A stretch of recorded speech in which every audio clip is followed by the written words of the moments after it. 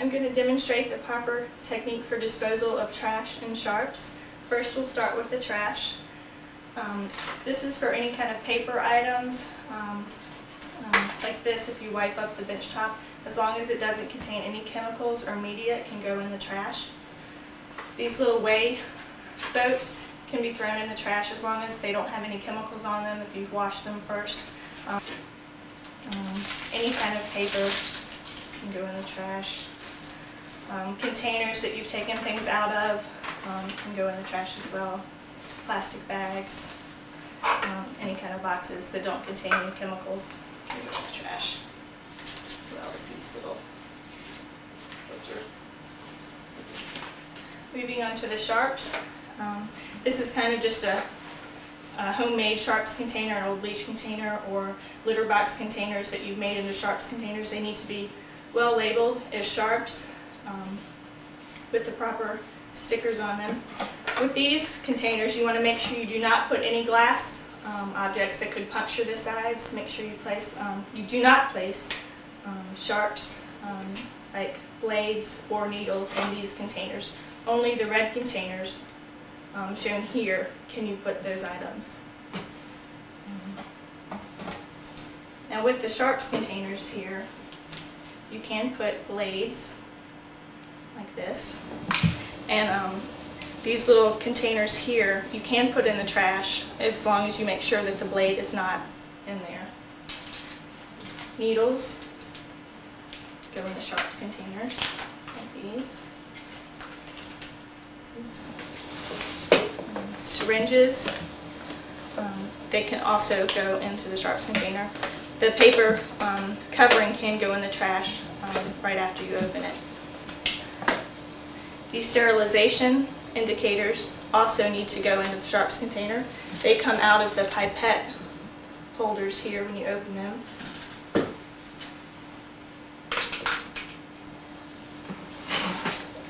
Loops that you use, once you take them out, this can go into the trash. It's recommended that you don't put these into the put these back into here and put them in the sharps container because it's bulky, it takes up more space, and really you just need to put what you've used under the hood that contains any material in there. Any kind of glass or plastic pipettes that may puncture a biohazard bag or may puncture this type of sharps container need to go into the larger sharps container. Here we have little capillary tubes, pipette tips, and like toothpick swipes. They all need to go into the sharps container. Any kind of syringes or filters need to go into the sharps containers. Any little glass tubes that may be used in the laboratory that may puncture bags need to go in the sharps. Any kind of culture wipes, Q-tips that you've used in the laboratory need to go into the sharps container.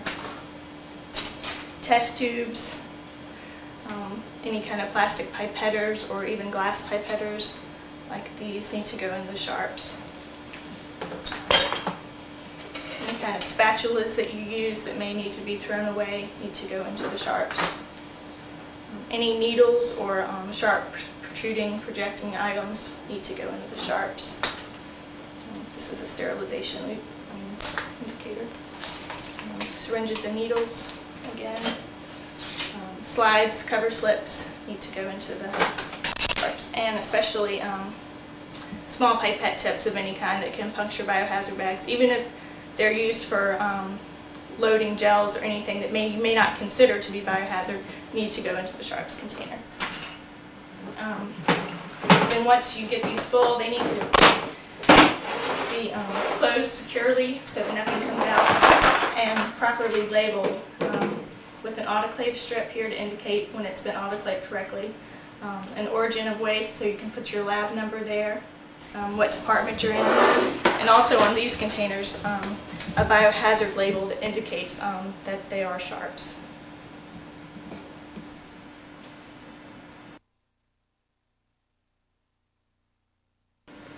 I'm here to demonstrate the proper items that go in the biohazard bags. Any kind of plastics, dishes that contain media or that even don't contain media, they need to go into the biohazard bags. Any gloves that have been used in the lab. Face mask. Any kind of tissues or paper towels that you've used to wipe up media or chemicals in the lab need to go in the biohazard. ELISA plates and wells can go in the biohazard. Any kind of centrifuge tubes, falcon tubes can go into the biohazard bags. Any media flask, cell culture dishes can go into the biohazard. And any kind of big plastic bottles that don't have any sharp edges, media bottles can go into the biohazard. It's important when you go to change out your bags, sometimes you'll get rips in them like this one.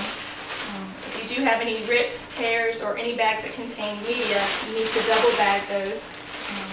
You can just loosely fit this down into another bag. And then to close this, you want to loosely take it like this and put either a rubber band or tape around the outside.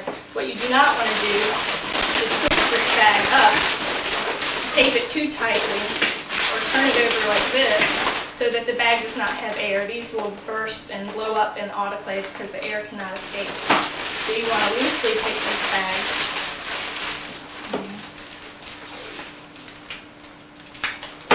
Do this with gloves.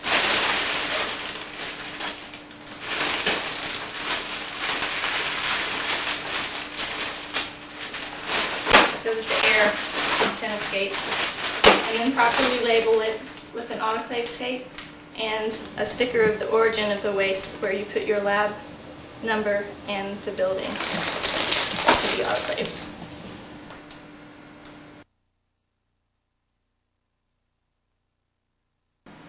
This is a demonstration of broken glass and hard plastic materials and how they need to be disposed of properly.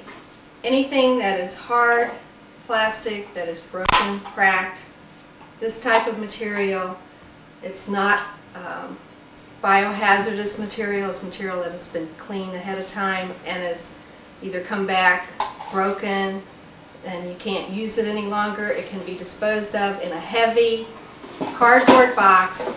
The box must be labeled appropriately with broken glass on it. These are other examples. Any type of glass material goes into the box. Any type of other broken glass that is clearly broken. And be careful when you're disposing of these materials. Broken beakers. Anything that is cracked doesn't necessarily have to be broken, but that is dangerous to use in the laboratory.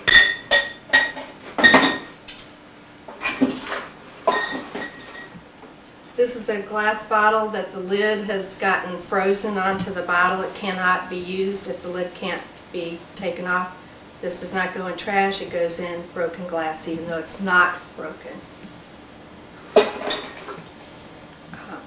Light bulbs of any type. This is a fluorescent light bulb, but any regular light bulbs, anything of that nature, also goes in broken glass. This beaker is cracked, should not be used. And this came from, I guess, our break room upstairs.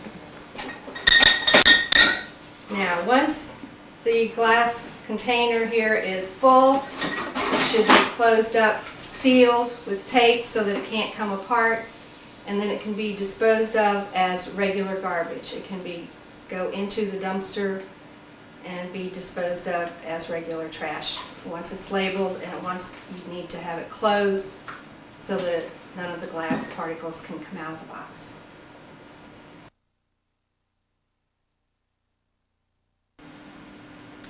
The final thing we have to demonstrate here is the disposal method when you bring your materials down to the washroom for autoclaving purposes. There's a sign-up sheet which indicates what kind of material you have, whether it's a biohaz bag or whether it's a sharps container. And you check the appropriate column, fill in your lab number, your name, and the approximate weight of your biohaz bag, and how many of each item that you have. And it's logged in with all the appropriate information. Your biohaz bags, once they are appropriately labeled and sealed, should go into a plastic container to go into the autoclave.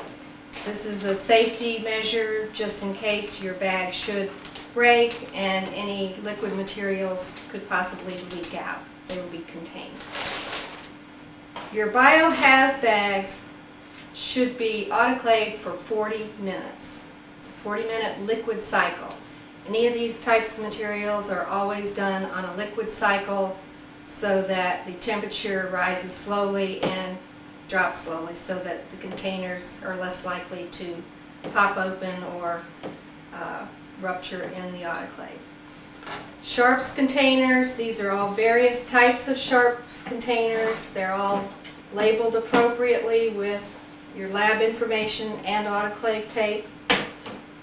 They should be closed appropriately. And sharps containers, especially if you have any with screw caps, do not screw the cap. It's the same principle as with the biohaz bag. Don't seal the cap as tight as you can. It can't breathe. Keep your cap just a little bit loose so that any air in the container can escape.